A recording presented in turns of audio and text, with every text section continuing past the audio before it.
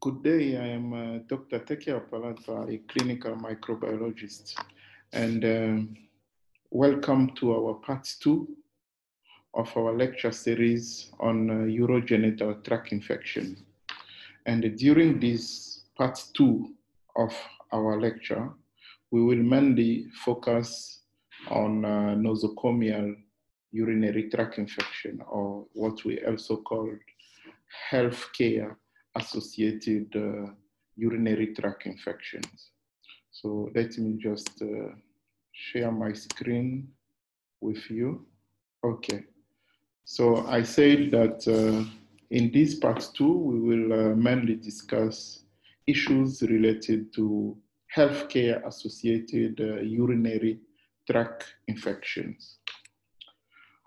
Okay, so one of the major problems when you are managing patients who are admitted in the hospital is that when those patients are catheterized, it means that when you insert a catheter, a urinary catheter, it might be a urethral catheter or a suprapubic catheter. One of the major problems is that they are going to develop an infection that we call nosocomial infection or nosocomial urinary tract infection. So by putting a catheter in, whether urethral or suprapubic, what we do is that we create a new route of infection.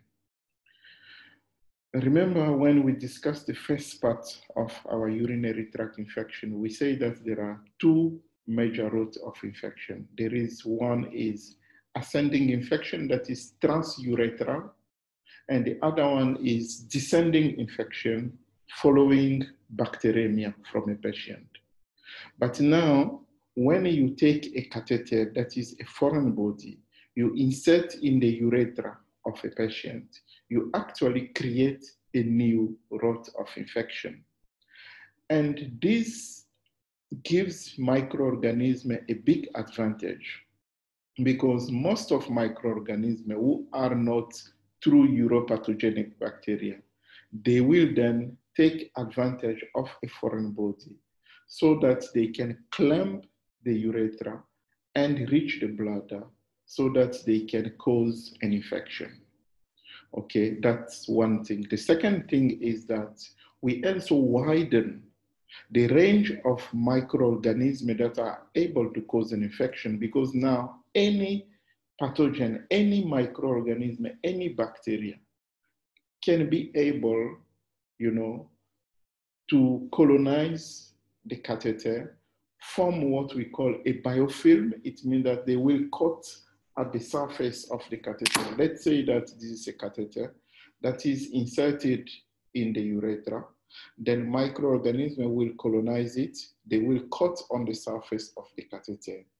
They form what we call a biofilm. And on that biofilm that they form, they downregulate their metabolic pathway so that even if you give an antibiotic, but those microorganisms that are part of the biofilm cannot be affected. So the only solution will be to remove the catheter or replace it with a new catheter. So that's the main problem. Now let's look at urethral catheterization. That's what we say, that it is a catheter that you insert via urethra. So you have a catheter, you have a patient who, for any reason, you need to place a catheter so that the urine from the bladder can flow. Maybe the patient has an obstruction, or for any reason, you place a catheter, or you need to monitor the urine outputs from a patient who has renal problems or maybe chronic renal failure. You place a catheter, you want to monitor the urine outputs. But then what happens is that the presence of that catheter in the urethra will create a mechanical irritation. So it will irritate the uroepithelium. And because of that, there will be an increase of the epithelial turnover. Then that will then confuse the clinician. Sometimes the patient will complain of pain. Then you might not know whether the pen is a result of the presence of a catheter or it is the result of an infection that is developed. So that will become a bit of a problem. Then the second problem is that because of the increased epithelial turnover, you will then see around the catheter lumen, you will see a discharge coming, from both sides of the catheter. So this is the side of the catheter that is in the bladder, and this is the other lumen of the catheter that is in the urethra part. Okay, so the discharge will come both sides, proximal and the distal side. Then you might think like this patient is having a genital discharge, and you will see some clinician will confuse it when they start suspecting sexually transmitted infection. Okay. So you have both distal end discharge, proximal end discharge, and the proximal end discharge that is now that is linked to the bladder. So it's now fueling, into the bladder. Then you have all those microorganisms that colonize the catheter. They will find themselves in the bladder, and they will then be able to cause cystitis, to cause an infection. So you can have that catheter lumen that is another route of infection that we spoke about, because it will then be able to drive microorganisms into the bladder. But we have also what we call suprapubic catheterization. And the suprapubic catheterization is commonly done among children, where we actually place a suprapubic catheter. But now the main advantage here with the suprapubic catheter is that the suprapubic skin can be well disinfected, while you cannot be able to appropriately disinfect urethra when you want to place a catheter. But the suprapubic area can be well disinfected. And also the skin at the suprapubic area is not as much colonized as what we see in the urethral area. So it actually makes the difference. So this is what I was talking about. Here you can see this is a male patient and this is a female patient. You have the bladder there. And here you have the catheter that is inserted through the urethra of a male patient. So the catheter is inserted there until it reaches the bladder to be able to drain the urine. Okay, so this catheter that is in place, here it's in a female patient, the catheter is inserted. So the problem I was explaining is that you have mechanical irritation. So this catheter actually mechanically irritates the epithelium of the urethra. And that will then lead to painful sensation that the patient will manifest, and that will confuse the clinician whether the pain is the result of the presence of the catheter or it's a true infection that has developed. Then I also say that there will be an increased epithelial turnover. You will then see discharge in both ends. You will see the discharge here around the lumen, urethral lumen, next to around the catheter. You will see like the patient is actually having a discharge this side, and you will also have discharge this side. So here it's spilling into the bladder, and this then patient will end up developing an infection.